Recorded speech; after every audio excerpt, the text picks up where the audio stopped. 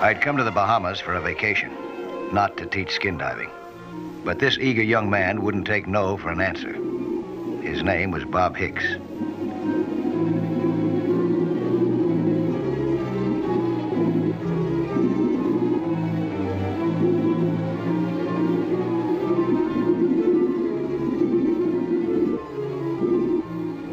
I'd never seen a less promising pupil.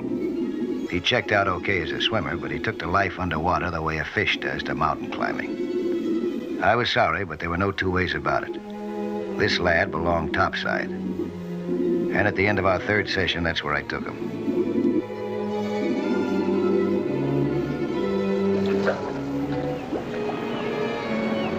When we got to the surface, I didn't even wait till we were on the boat to tell him that his lessons were over.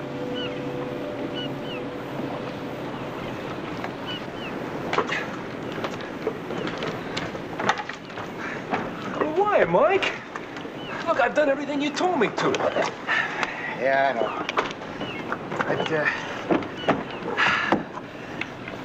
We just don't have the time for you to learn how to dive the way you should. Look, I've got to learn how to dive now, please. Why? You don't like to dive.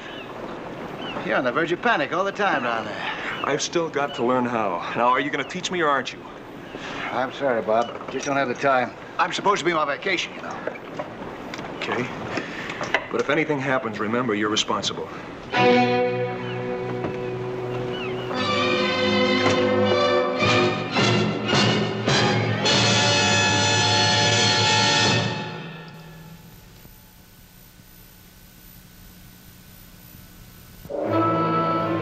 Later that day, I went ashore for dinner, still mulling over Bob Hicks' threat or warning.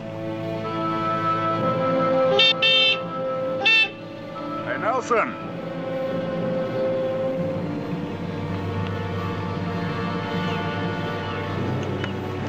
The name was Morrell, the man said. Vincent Morrell. And he had a present for me.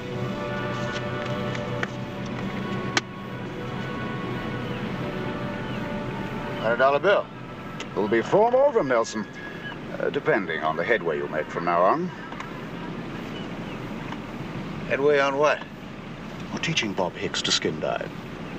You were going to stop, I understand. Did he tell you why? Not directly. He was crying about it a little this afternoon in the lobby of my hotel. Oh, by the way, don't tell him about our deal. He wouldn't like it. Okay? Why should you pay me $500 to teach somebody else how to dive? Friendship. I don't like my friends to be frustrated. See you later, old man.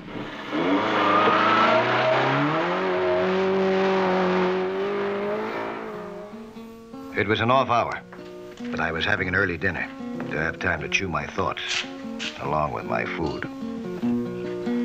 Hey, Albert. I didn't order this. Compliments of the ladies, sir. Oh, quite a switch, huh? Anything can happen in the Bahamas, Mr. Nelson. Oh, don't bother, Mr. Nelson. I really can't stay. I have another appointment. I'm Carol Sloan. I hope you'll forgive me. What for? This is the nicest thing that's happened to me in a long time. It's a bribe. Oh? Think that's necessary? I don't. Thank you, Mr. Nelson. I have a friend, a young man. Lucky young man. He's very depressed. You should have seen him in here this afternoon. The name of your friend wouldn't happen to be Hicks by any chance, would it? Bob Hicks? That's right. Bob told me that you cut off his lessons today without notice. Now, this is a kind of an apple for the teacher, huh? For the teacher who's going to reopen school tomorrow morning. Good night, Mr. Nelson.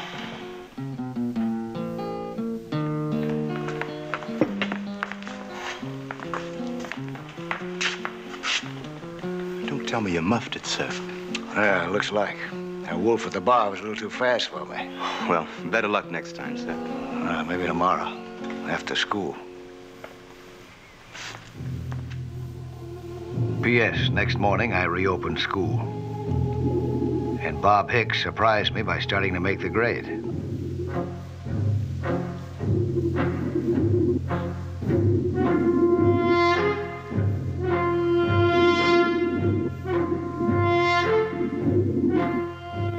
someone else was keeping an eye on Bob's progress. I didn't know who, but I meant to find out.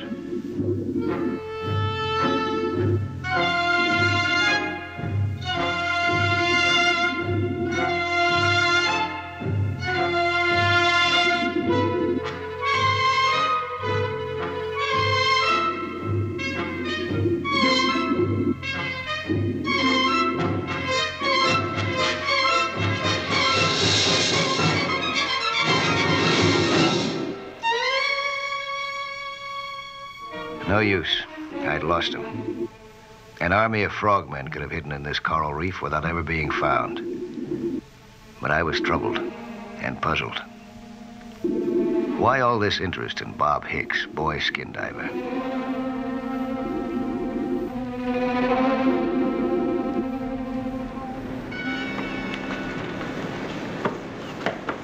Hi. Well, hello there.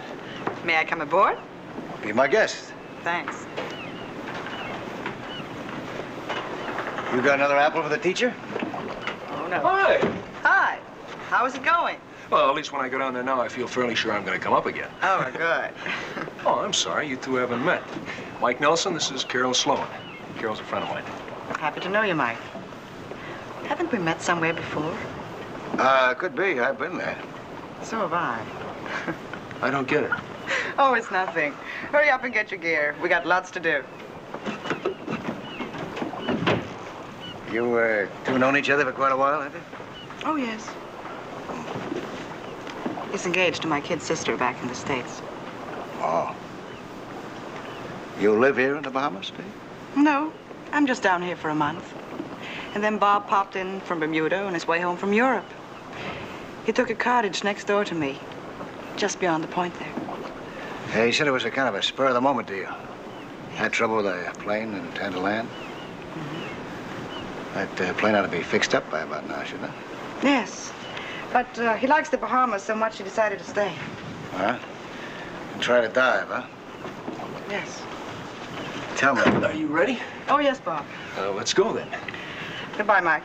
Hey, thanks. I didn't know whether to believe Carol or not. Now, one thing was certain. Someone wasn't coming clean about something. A little later, I stumbled onto one of those people. Hi, Morrell. Hi, Nelson. Making any progress with Hicks? Don't you know? No. How could I? You were down there watching both of us, weren't you? Are you kidding? Would I pay you $500 to teach him how to skin dive if I knew how to myself? Doesn't make much sense to me. No, of course not. I've got something for you.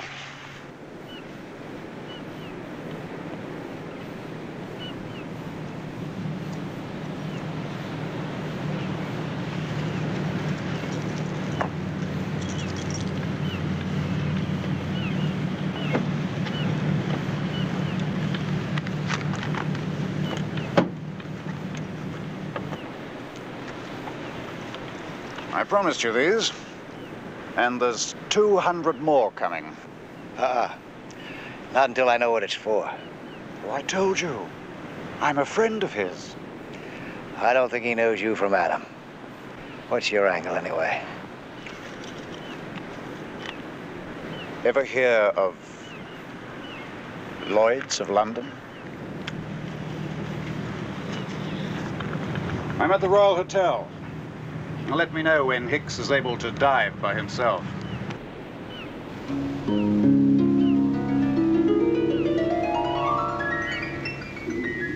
When an insurance company like Lloyd's of London is interested in a man, it can only mean one thing. And when that man literally hates being underwater, yet forces himself to become a pretty fair diver, there's got to be a connection.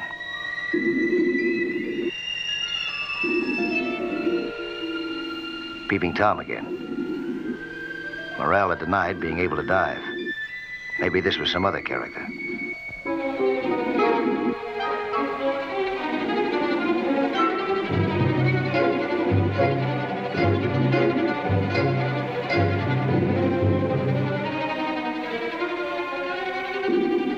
I didn't have any better luck this time than before. Then I saw still another member of the underwater PTA. It had to be a different one, because he was in a different area.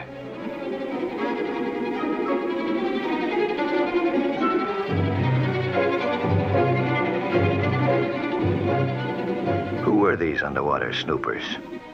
If Morrell had lied and was one of them, I still had no clue to the second.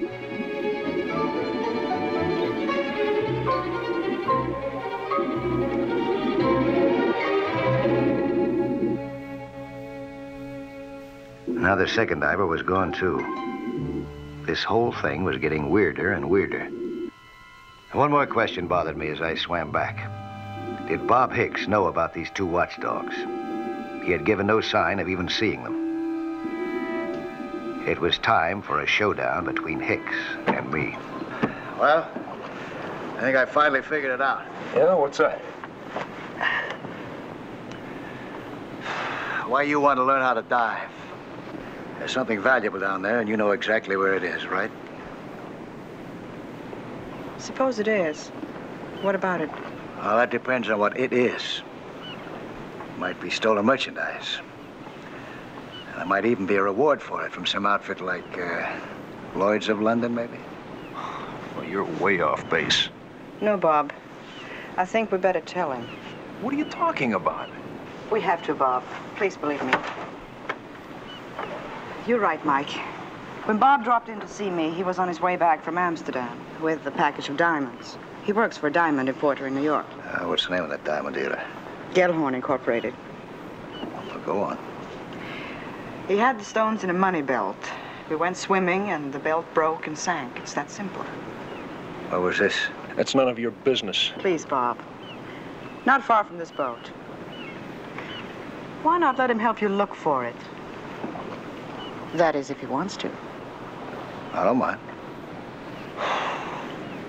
Well, all right, we'll give it a crack tomorrow morning, okay? Okay by me. I think I'll get into something dry.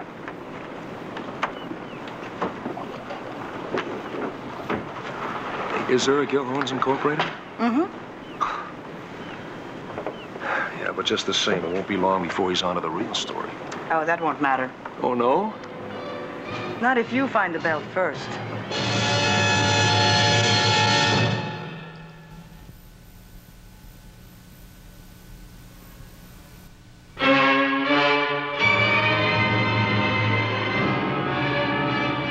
I tried to check Carol's story with New York, but this was Friday. 6 p.m. Friday, and everything was shut up tight for the weekend. I learned that there was a diamond outfit named Gellhorn, but that's all. Nothing on Bob Hicks or Carol Sloan.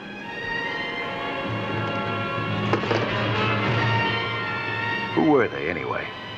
Decent people in trouble, or a couple of crooks?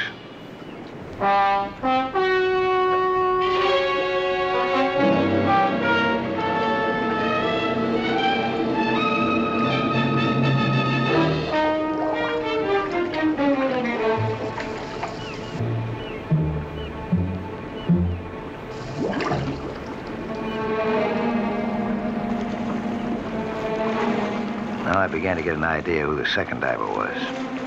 The wolf who followed Carol out of the restaurant a few nights back. Hi. Okay to come aboard? Who's the big attraction? Carol Sloan or Bob Hicks? Hicks mainly. But the girl's a corker, isn't she?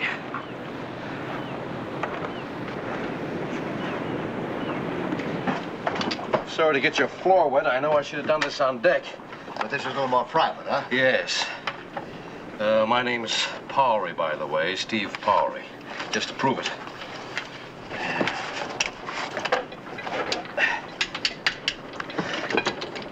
Washington, huh?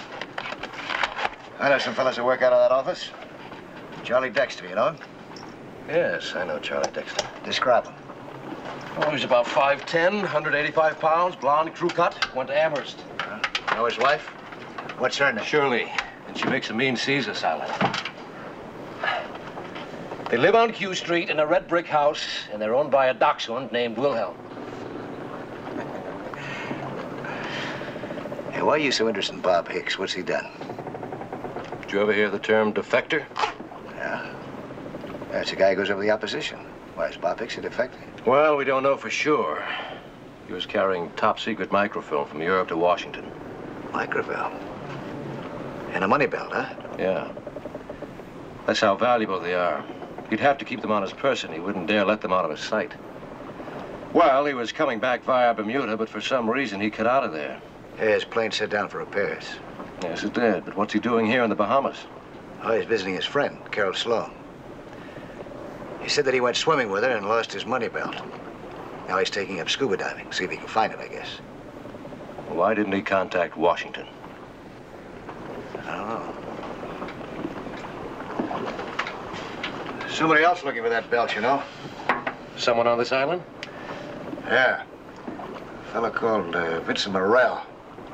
He's at the Royal Hotel. Does Hicks know him? Have they been in contact? I don't know. What do you know about Morrell? Well, he's paid me $300 already to teach Hicks how to dive. Owes me 200 more. Pretty good pay, huh? I was hoping this was just a case of poor judgment. That Hicks was trying to get the films back by himself rather than confess he lost them, but I'm not so sure. Nelson, this is important. Those films, I can't tell you how important. Yeah. I can imagine. Well, maybe I can catch two birds with one skin diver. Hmm? Me. I set up a meeting with Morrell. I told him that Bob Hicks was ready to go it alone now if he wanted him to. I collected the $200 I had coming. Then I made him a proposition. How about hiring me to finish the job? Hire you to finish the job? What do you mean? Oh, you want to get back what your outfit insured, don't you? Mm-hmm. Whatever's in that money belt down below. Who told you it was a money belt? Hicks? I conned him into it. Keep talking. Well, he told me that he lost it while he was in swimming. Where would he go swimming? Right out in front of where he's staying now, don't you think? So? So, you make it worth my while. I'll be on the lookout. I'll see where he goes in. I'll know the exact location of that belt. You'll have it made. I have it made already. You taught Hicks to dive. Now he'll be able to recover the belt himself, and he won't keep it. Thank you, Nelson, but I don't need your help. If Morrell was right, Bob Hicks was a defector. Next morning, I got my chance to find out. As I anticipated, Bob appeared in front of his house ready to dive. I was waiting for him offshore.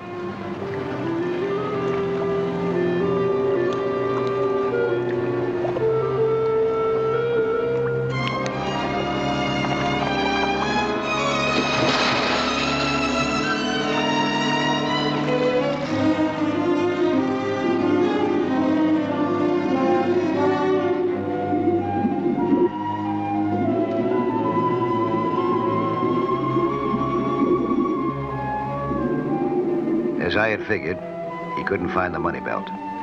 He didn't know how to look for it. I persuaded him to surface with me. There we could talk it over.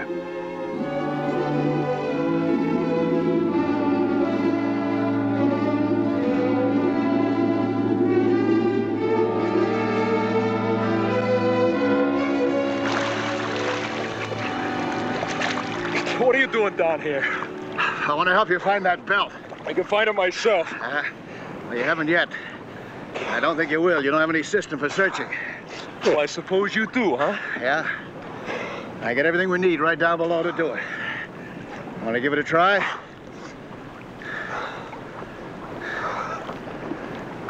Okay.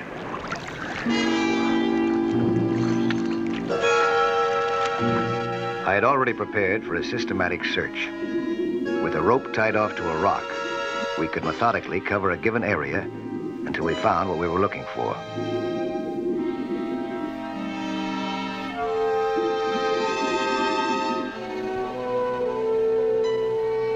Everything that looks like a rock underwater isn't.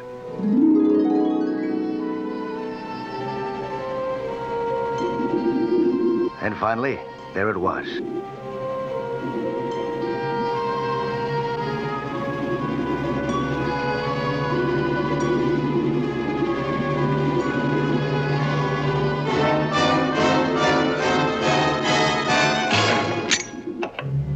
been expecting Vincent Morrell. I hadn't been expecting this. I had my hands full getting rid of the spear gun before I could use it again. But Bob Hicks was totally unprepared to face this kind of action underwater. He had me at a disadvantage, and he made the most of it. My air hose was cut before I could reverse the odds. I had no choice but to head for the surface and shuck my gear.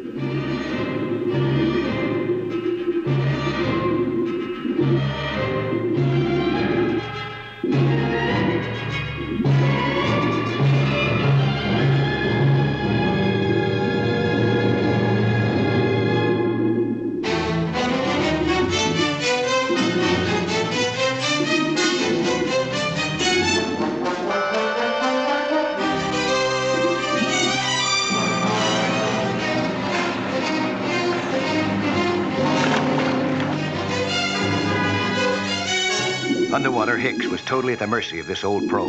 He fought as best he could, but he didn't have a chance. Morrell's knife cut deep into his shoulder.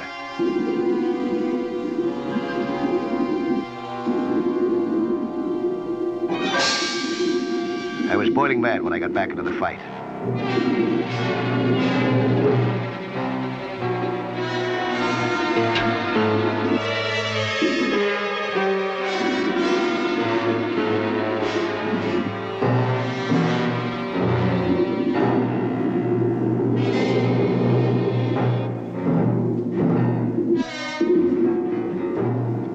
I didn't stop fighting till Morrell was unconscious. I got Morrell to the cabin of my boat. Steve Powery was waiting there to find out who was doing what to whom.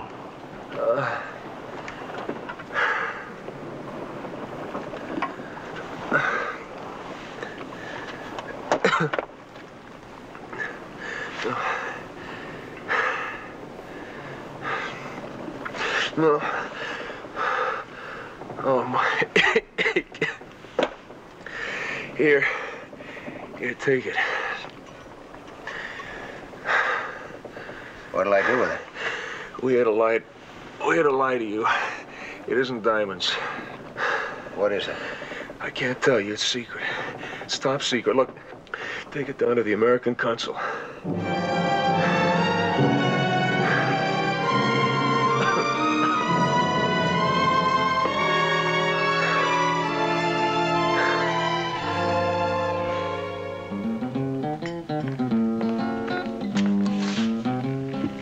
Thank you, Alfred, but I didn't order anything. Compliments of the gentleman, miss. Well, but I thought he had left the islands. Without saying goodbye, miss? Mr. Nelson would hardly do a thing like that. Well, I should say not. Is that what this is for? Nice to have known you and so long. Well, I really haven't known you. I'd like to. I'll drink to that. Oh? What about my competition? Steve Powery, you mean? He's on his way back to Washington with Bob. And Morrell's in jail. No competition in sight. Well, then what are we waiting for? Let's go out and do the town, huh? That's the nicest thing that's happened to me in a long time. Alfred, you were right. I beg your pardon, sir? Anything can happen in the Bahamas. Yes, sir.